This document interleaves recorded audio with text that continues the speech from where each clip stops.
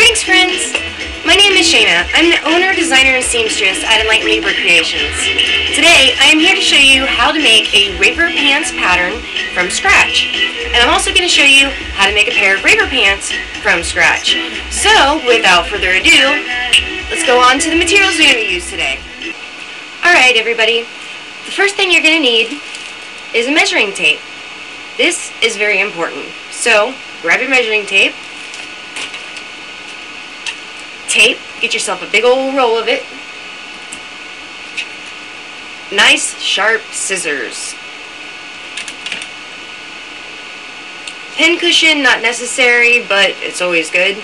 And you also need some sewing needles. Pencil or pen. I prefer Sharpie, but if you're a beginner, you might want to use the basic pencil.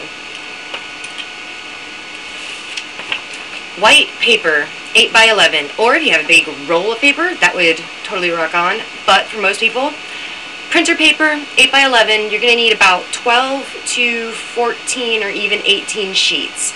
So, next, iron. I recommend that you iron everything, always, all the time. Ironing is very important. And of course, our fabric. Fabric, I think I said about 3 yards, so this is probably about 3 yards. Now, we're going to make our pattern. Alright, kiddies, the first step is lining up our paper. Take your paper, lay it out on your sewing surface, one next to each other. I like to line mine long ways. You're probably going to use about 5 or 6 down and probably 2 to 3 across. So let's start with that. And once you are done, you have all your paper lined up, take your tape, tape each of the pieces so that all the pieces make one large piece. That is going to be the base of your pattern. Alright, kiddies, before we begin, we're going to go over the dynamics of pants. A lot of people get confused when making pants, and this is going to clarify things a lot. Pants are made up of 4 panels. Front panel, back panel, back panel. So, when you're making your pattern, you want your waist size to be divided by 4. And that's because you have 4 panels.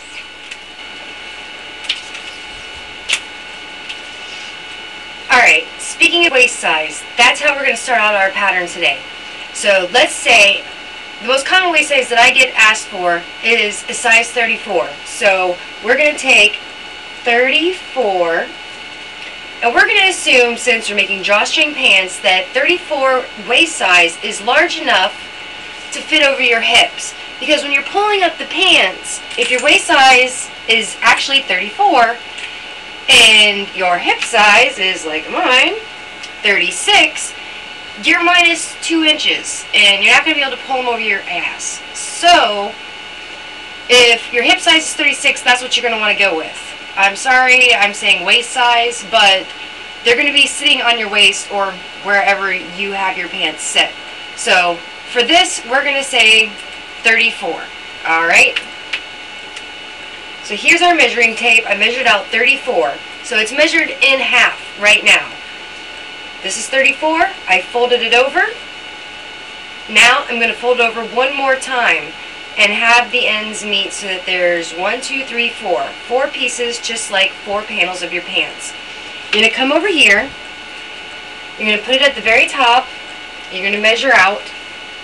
Take your pencil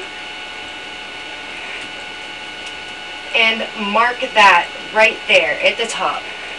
Now you're going to take your measuring tape and your cuff size. I'm talking about this. And if you look at your pants, it's 1 piece, 1 piece.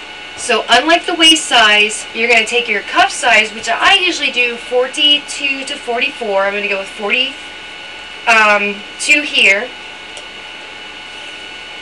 This is what you're going to want to put at your bottom.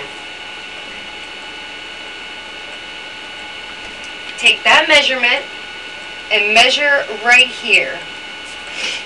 Now, what you're going to do is you're going to take your outseam measurement. Your outseam measurement is from the very top down to the very bottom of your cuff. Take that measurement, which mine is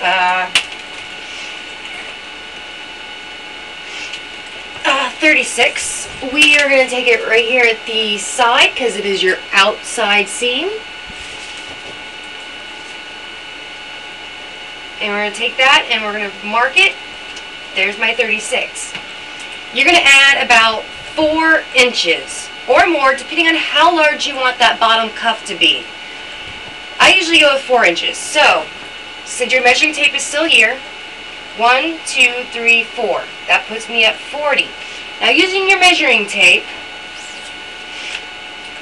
measure the last bit of your paper. Came to 3 inches. Now, at the mark that you just did for your cuff, use that measurement of 3 inches to come up and mark it. Then what you can do, this is how you are using your measurements to make your pattern. You go to the mark at the end of that, and then you use the measuring tape to draw your bottom cuff line.